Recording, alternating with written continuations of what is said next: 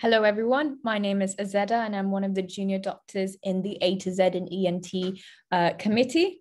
Today, I will be talking to you about epistaxis and what to do when you are faced with it.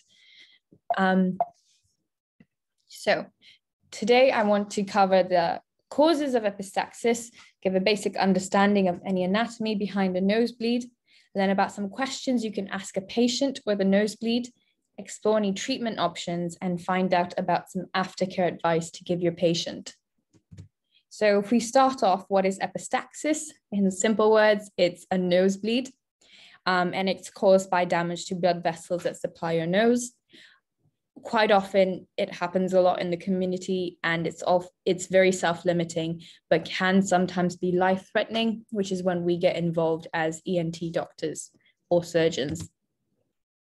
So lots of different causes, as you can imagine. Local trauma, like kid picking their nose or a foreign body, can cause epistaxis, and that is one of the most common causes. You could also get facial fractures or facial trauma that can cause this to happen. Any hematological concerns like inherited bleeding disorders or low platelets.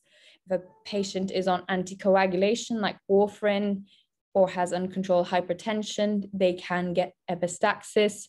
And even in hospital, you get iatrogenic drying. So if a patient is on lots of oxygen that's not humidified for a long period of time, they can get epistaxis. So anatomy-wise, what's really important is this area in the anterior nose, as you can see, called the Kieselbach plexus or Little's area, which is where a lot of the arteries that supply your nostrils converge, such as the sphenopalatine artery, the posterior and anterior ethmoidal arteries, your superior labral artery, and greater palatine artery. So it plays a big role in, why you get a nosebleed. If we were to classify a nosebleed then into two separate sections, we can talk about anterior and posterior nosebleeds. So anterior bleeding is bleeding in the Little's area. So if a kid picks their nose and causes trauma to the arteries in the Little's area, you get anterior bleeding. It's quite common, more often self-limiting, and blood comes from the nostril downwards. If you get a posterior bleed, which as you can see here would be in the back of your nose, the blood goes down the oropharynx, so down the back of your throat, more than it comes out the front. And it's usually a break in your sphenopalatine arteries, and it's more likely to require specialist input to help stop. So let's say you are a junior doctor in ENT and you've just started your night shift. You're called by the ward and they just want some advice over the phone for a nosebleed that started for one of their patients. What advice can you give over the phone? So basic first aid advice for nosebleed, as some of you may already know, is to sit the patient forward, tell them to pinch the soft cartilaginous part of their nostril at the bottom, shut for 20 minutes, and lean forward, and whatever blood that collects in their mouth, for them to spit it out into a sick bowl.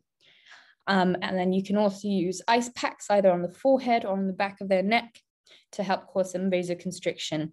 And most nosebleeds resolve with that. 20 minutes is the key though. 2 minutes won't cut it.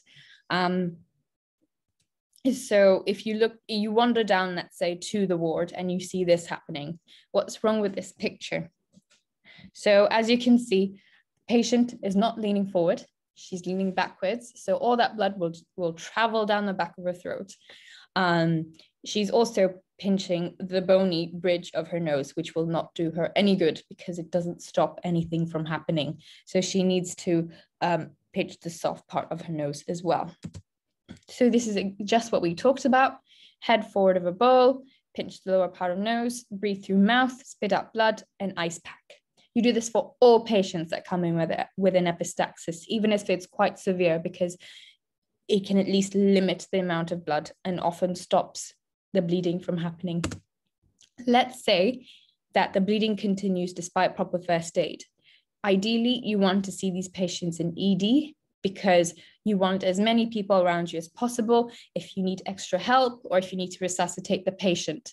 You don't want to be alone in a ward in some random corner of the hospital with just you and the patient. So let's say you are called down to ED and you have to go.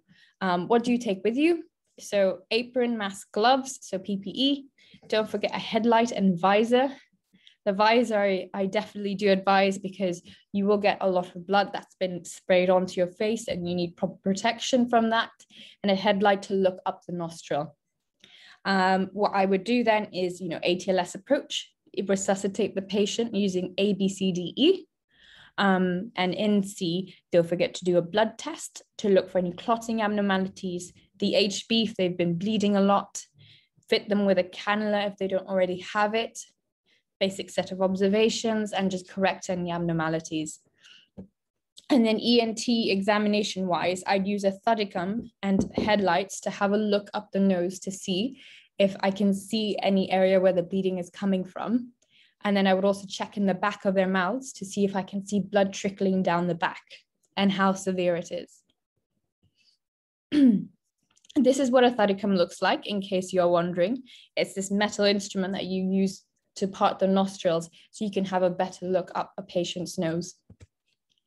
So history and examination wise, after you've taken a basic history and examined, any ENT specific history I would ask about concerning the nosebleed would be, when did it start? Why did it happen? So any history of trauma, well, did they bang their nose against something? Did someone punch them? Were they picking their nose? Any first aid measures, so what have they already tried? Any previous ENT medical history? Have they had regular nosebleeds? Is something that they're concerned about? Any medications they're on, specifically any anticoagulants or antiplatelets? Do they have hypertension? And ask, what nostril is the bleeding coming from as well, because that might become important in treatment.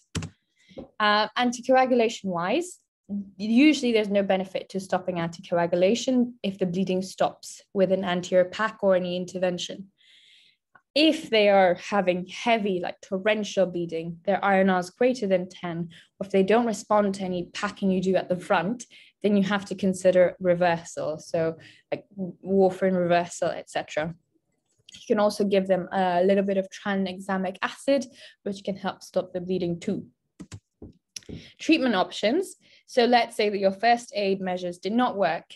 What I would do is then try and visualize the bleeding, where it's coming from. So in this picture here, as you can see, this is the Little's area and the blood vessels are red, angry, and bleeding.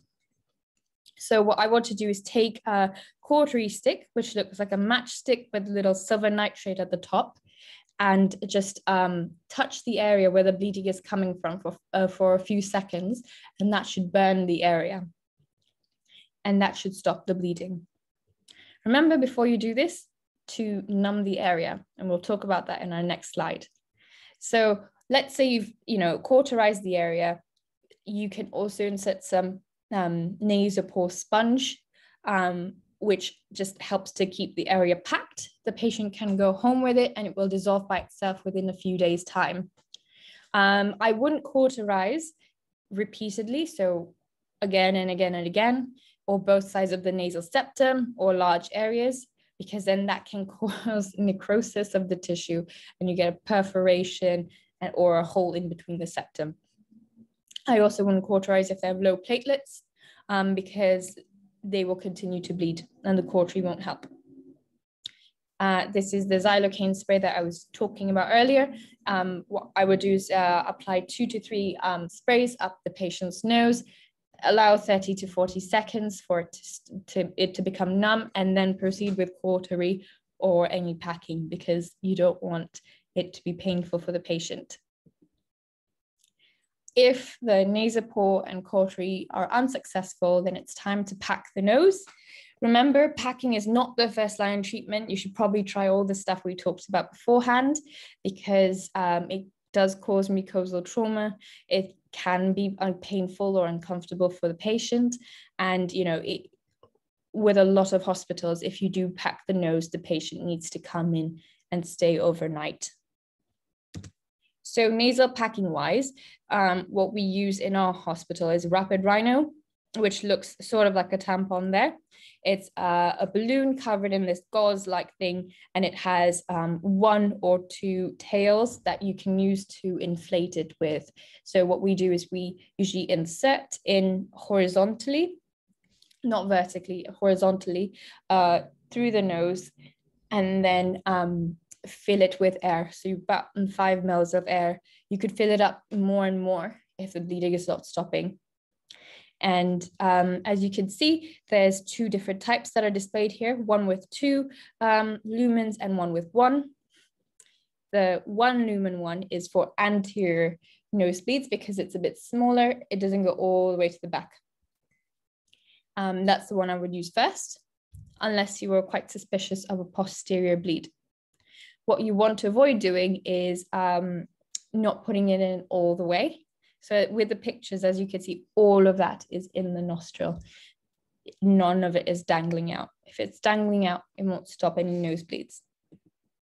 The posterior pack is the thing that we just talked about with the double lumens, so the 2 holes, and it's just a bit longer.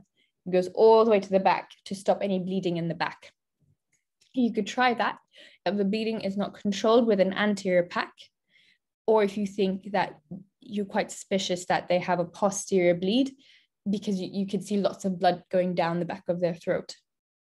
The other thing you can use is a Foley catheter, which is just your standard urinary catheter. What you do is, it's a 2-person technique. You insert the catheter up the nostril, down, inflate it with about 10 mils of air and pull it forwards. And then you secure that with an umbilical clamp, and then you pack the front of the nose as well to hold it in place too, with either BIP or nasopore, or even an anterior rapid rhino. If they continue to bleed, remember you can always insert 2 to 3 more mils of air, because it might just be that the tamponade effect is not enough. And I would give that 10 minutes to see if they continue to bleed. That usually helps to resolve the issue.